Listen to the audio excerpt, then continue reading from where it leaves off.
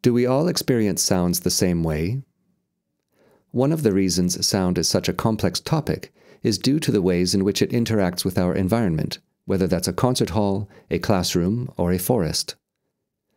As it radiates away from its source, the materials it encounters along the way, surfaces, objects, our bodies, change its quality as well as its direction, and give us information about not only the source, but our environment.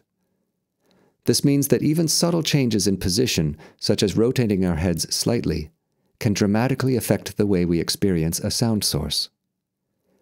Once the sound does reach our ears, it passes through a complex array of materials, tissue, bone, fluid, hair, before finally becoming available for processing by the brain in the form of electricity.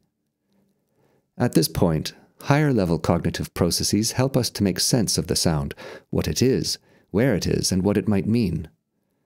Ultimately, the judgments we make about sound help us make sense of our environment, but at the same time, they are also subject to what we already know.